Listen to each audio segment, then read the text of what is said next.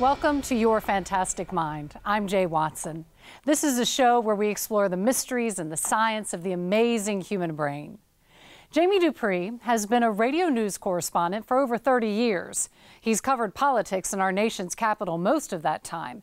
And then 2 years ago, he lost his voice, the very tool that helped him make a living. Since then, he has been on a journey to get his voice and his old life back. Let me say it this way. I think Chairman Gowdy's initial assessment is accurate. When you've done something for 32 years, there's an automatic rhythm, one in which your feet know the way, because they've walked these sidewalks, these stairs, these hallways, thousands of times. It is this familiar routine in a career that breeds expertise and burnout. In Jamie Dupree's case, all he has ever wanted to do is exactly this. Digging through all the details on healthcare reform. A radio news correspondent for Cox Radio based in Washington, D.C. That I didn't think he needed to do. He should just let it go. Thank you all for being here. This is... Dupree has covered the United States Congress and politics under 6 different presidents. In the basement of the Russell Federal Building, Dupree and other journalists await politicians coming and going from the Capitol. Dupree doesn't ask Senator Lindsey Graham a question, and this is why.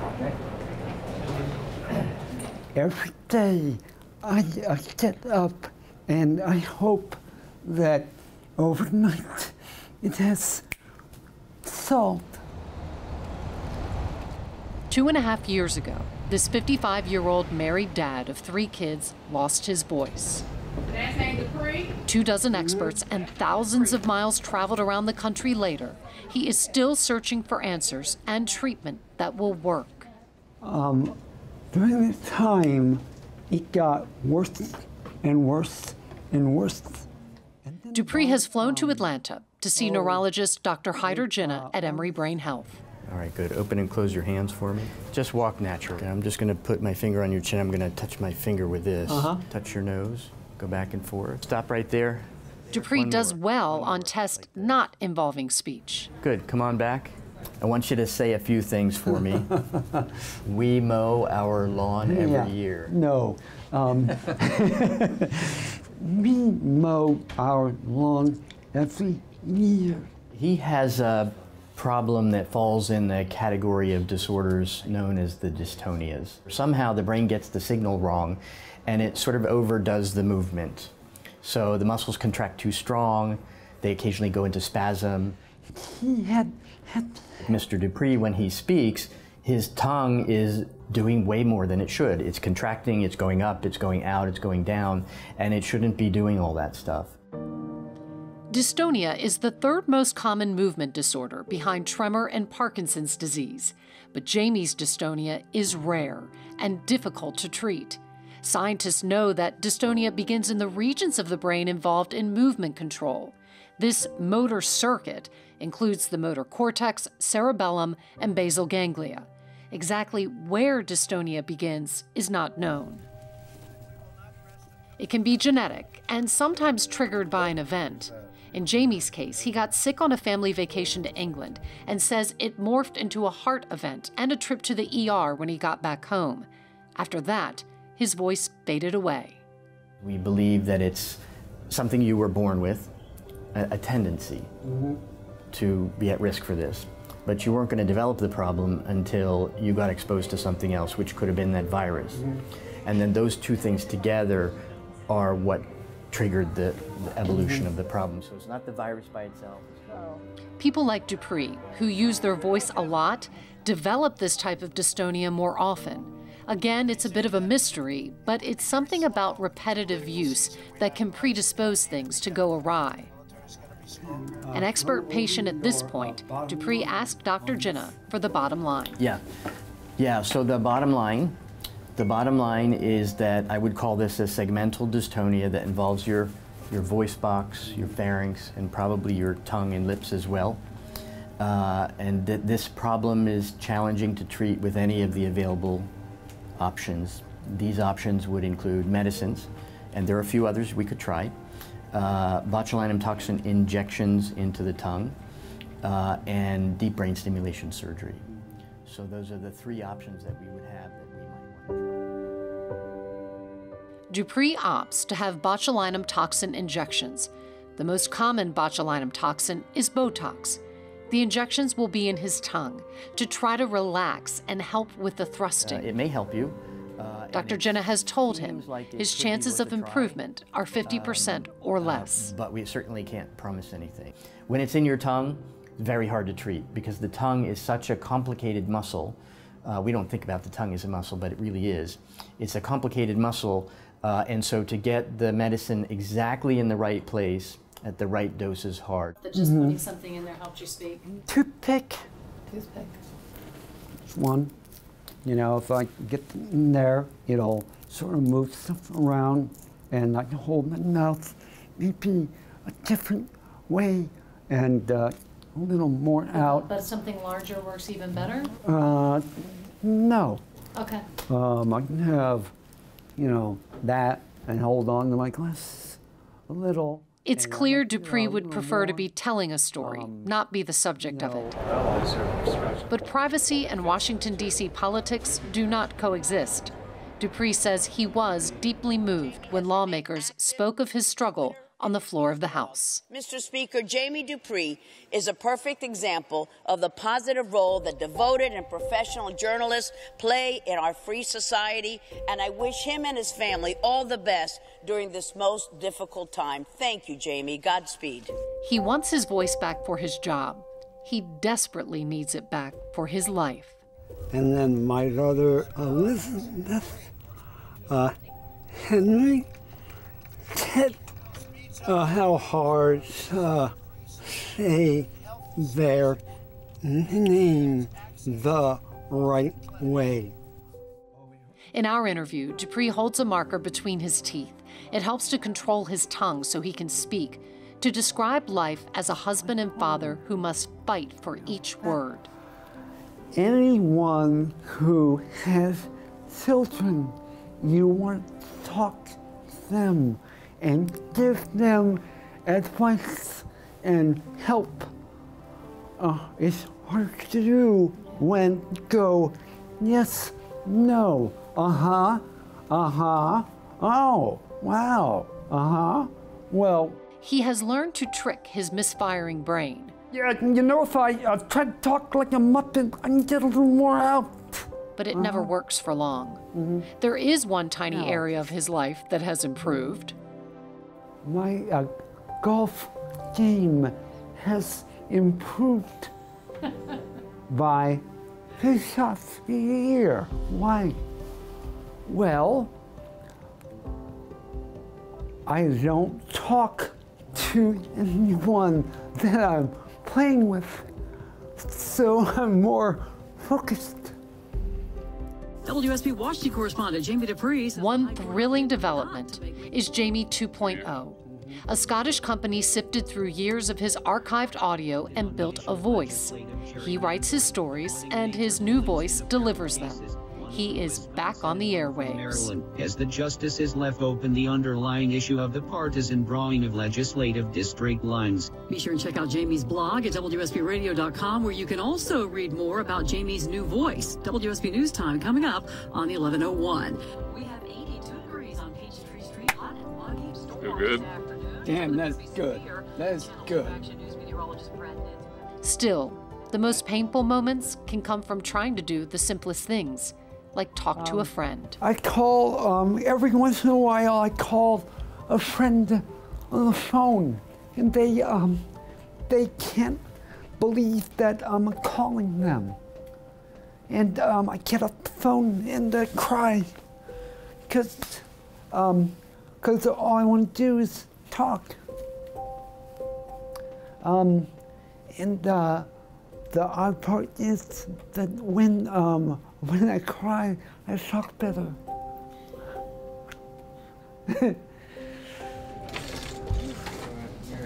Jaye returns to Atlanta 6 weeks later for the first set of injections. The muscles that push your tongue out are actually deep in your mouth, under your tongue, so we usually actually just go right up in here, and we can get to the tongue that way. All right. So that make sense? Yeah. Give it a try. Mm-hmm. I am going to attach a little device here that helps us measure and listen to muscles as we're going through. You're okay. You can just leave your hands right where they are. Just a few minutes later, it's done. And that's it. Cool. How you doing? Oh, fine. Now, wait. And I hope. 8 weeks later in Washington, D.C. No different. No. There was no miracle, but I never thought there would be one. The first injections were conservative to make sure he could tolerate the botulinum toxin. Dupree returns to Atlanta again, this time for more. The results are no better. Have you ever worried that this is going to be the rest of your life? Look, what am I supposed to do? Curl up in the corner? Give up? I got 3 kids. Got a wife. It's not my, I am not gonna give up. Not giving up means still coaching his son's baseball team and being a dad and husband and working. In the Senate Radio TV gallery, Dupree runs into longtime colleague Ann Ball. I've had to be resilient, and sometimes I think about you and gain strength from you. Good. You know? There is no time for self-pity or despair. There are press conferences to attend, politicians to track down, and stories to be written in a tiny cubby filled with gear and memorabilia from yesteryear. But it gets the job done, like Jaye Dupree. Things have changed, not all for the better, but he is still here, and he will not give up the search for his voice.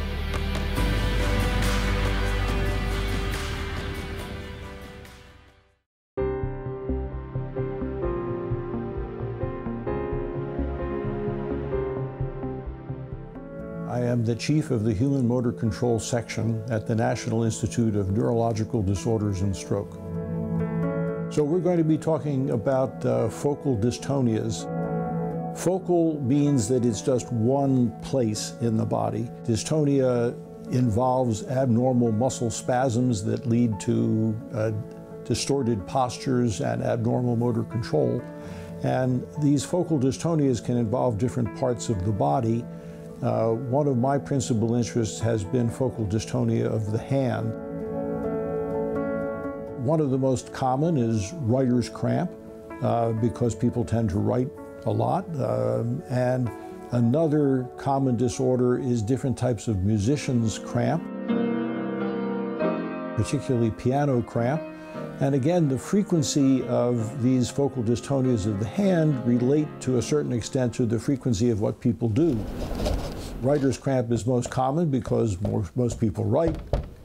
In terms of musician's cramp, piano player's cramp is the most common because that's probably the most common instrument that people play. Writer's cramp, musician's cramp are not painful situations. It appears in the patients as a motor control problem. They feel they lose control of their hand as they're doing an activity, but it doesn't hurt. It isn't painful. Writer's cramp or musician's cramp is a cramp in the brain. It's not a cramp in the muscle. Focal dystonia is a problem of the brain, and specifically the brain's control of the muscles. Obviously, when people move, those commands to make movements come from the brain, mediated through the spinal cord. So the brain sends signals down to the spinal cord sends signals to the muscle to cause the contraction. In dystonia, if you look at the brain, at least superficially, it looks normal. So it's not easy to say, well, there is the problem. We can see that there are abnormalities in the basal ganglia. These are the deep nuclei in the brain.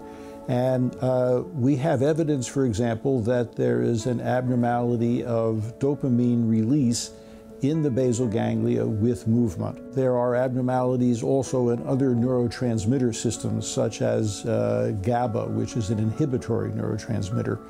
So that we are beginning to identify problems. The best treatment options that we have at the moment relate to focal injections of botulinum neurotoxin. And so it's a symptomatic treatment. It is not an etiological treatment for the disorder, but it can help. There are some people that are probably predisposed to this.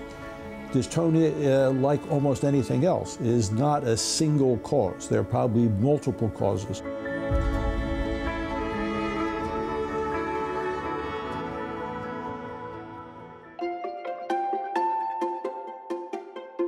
Did you know that if you're good at spatial memory, like knowing your way around a city, chances are you have an excellent sense of smell?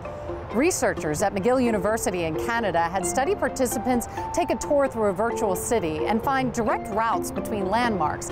Then they had these 57 participants identify 40 different smells, everything from basil to cinnamon to strawberries. Well, it turns out the people who were best at navigating were also best at identifying those different smells. And that's because similar regions in the brain, the hippocampus and the medial orbital frontal cortex, are both involved in these seemingly different activities. It builds on a theory that the reason our sense of smell evolved is for navigation, since animals rely on their sense of smell to find food and avoid predators. What makes for a great doctor? Well, some might say a good bedside manner. Others might say a brilliant mind is critically important. But in one class at Emory University School of Medicine, psychiatry residents are learning that art, literature, and music can help them become better physicians. So this is a painting by Diego Velázquez, and he painted it in 1656. A dip into art history is not a typical way to begin class for third-year psychiatry residents. These students have had 4 years of med school and are in the third of 4 more years of residency before they become full-fledged psychiatrists.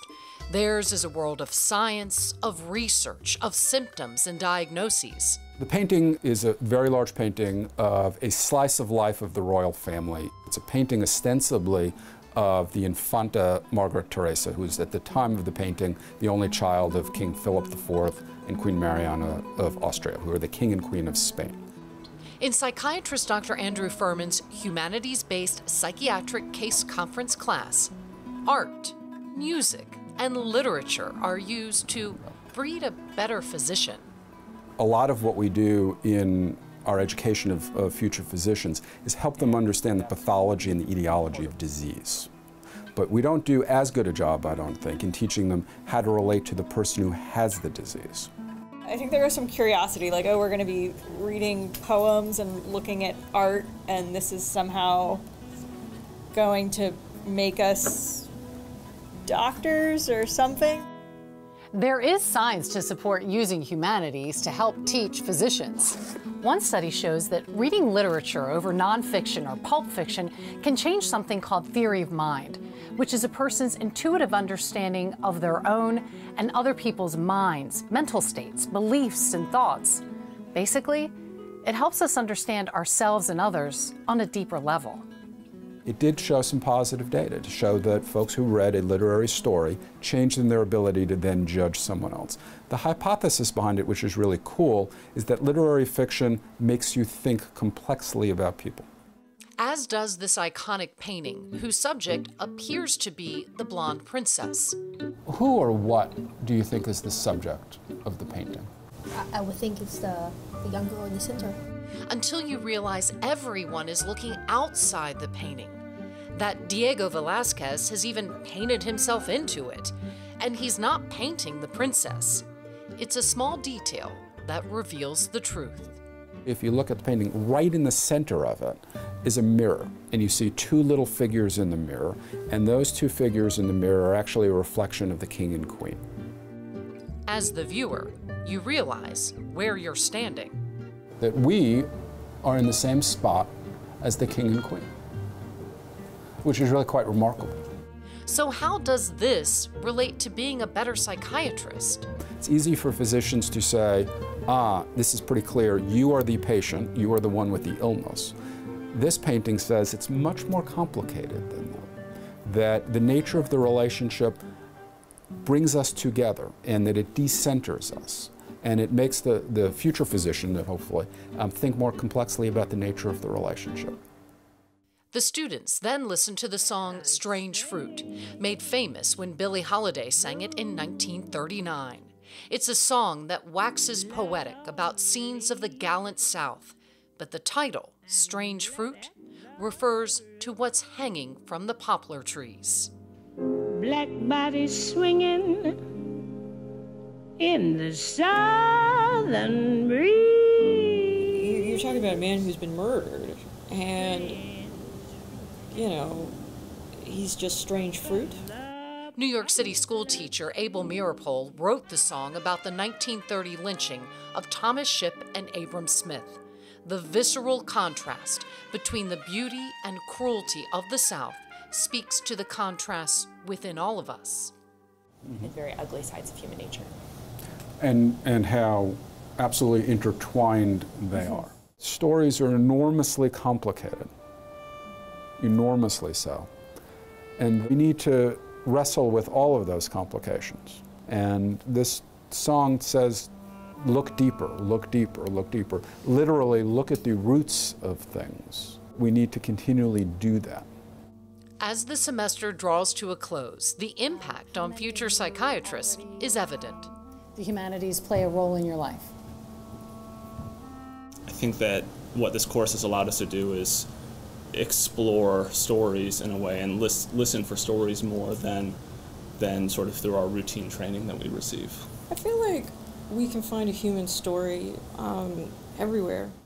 The arts don't just help make better physicians, they can make for a better, deeper human experience in a world where nothing is simple. Going home and reading a poem, or going to an art museum and seeing art, or going to a play and seeing that, or listening to music. If you really sort of try to involve yourself in it, it helps you look at the world in different, more complex, more nuanced sorts of ways. And I come from a position where complexity and nuance is really important. I think making things simple doesn't often help things. Life is moving faster than ever. With technology at our fingertips and often in front of our faces, it can sometimes feel like we're skimming over the surface of our lives at warp speed. Investing time and attention in a book or a piece of art or music is an investment that gives a return by helping us better connect with others and ourselves. That's going to do it for us this week. We'll see you next time on Your Fantastic Mind.